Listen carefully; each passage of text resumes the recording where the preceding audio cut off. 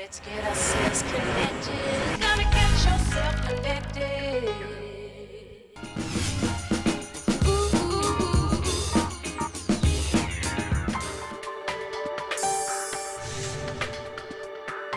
Well, we're always looking at the advancements in technology, and the next one is coming in books.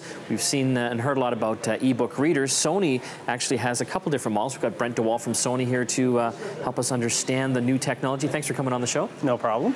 People are going to be buying books electronically now. Is there a big market for this right now?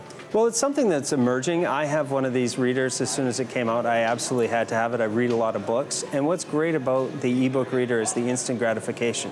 You hear about a book on TV or your friend tells you about it, you go online, you buy it, and you have that book like 5 minutes later. And that's a great question. Like, are all the bestseller books available like right away, or do you have to wait a few weeks? There's a really excellent catalog. All the bestsellers come out at the same time. You're usually looking at a better price than even the best discounted book price. And you get that price all the time, even on older catalog titles. Usually, you know, if you go to a store that doesn't carry that much, but they're quite inexpensive, you can always get a better price than that for your books. Well, let's look at, we've got a couple different models here.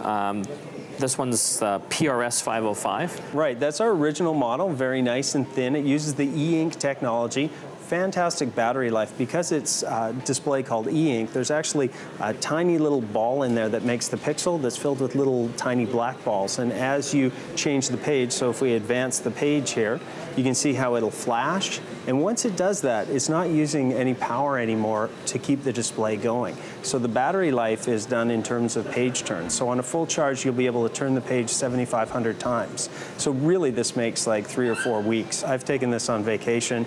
You're away for a week, you've got 10 books, and you never have to worry about it. Well, that's the thing, because you can put multiple books on this. You know, if you wanted to take 10 books with you on vacation or when you're traveling, that's a lot of storage space where, I mean, they're all on this one little unit here. That's right, and it does have a memory stick slot and a secure digital SD card slot, so you can use those as well. I actually have 400 books on mine, and it's a 1 gig memory stick. Wow. And what price range are we looking for this particular one? That's about $350, and we also have our 700 model, which is a little more expensive, but it improves upon it in a number of ways, one being a built-in backlight and touchscreen. Well, this one seems thicker, and that's obviously because of the backlight. That's right. The surface on the top here gives you your touchscreen with the e-ink underneath, and it's a little easier interface for a lot of people. You just touch it, and you move around to the books. As well, you've got multiple font sizes, so if you press the magnification, you get the ability to make everything a large print book. Oh, I see. So if you have someone whose eyesight's going, and this is a great way for them to get the latest bestseller without having to wait for a special edition. And this one, again, touchscreen, you can just kind of flick the pages. That's right, which is a really nice feature. And just hitting the home button takes you back to the screen here. So how many books can you hold in these? How much memory do they have in it? Generally, it's not that much memory. It's just under a couple hundred megs, but you're looking at a book being less than a meg. So even with the built-in memory, it's hundreds of books. So this one here coming in around $500. That's right. And you think people are ready to pay $500 for a... Well, the person who needs it has got to have it. If you travel a lot, or you like to read a lot of series of authors, or just want to be able to have more convenience around your reading, it's something that, you know, it's a little bit of investment up front, but long term, you're really going to pay dividends there.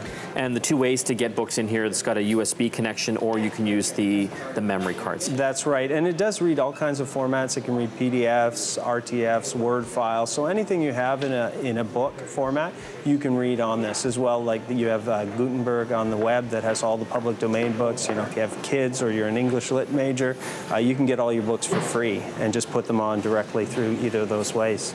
And people can find out more information about this at SonyStyle? That's right. Right. Brent de Waal from Sony talking about the latest in ebook readers.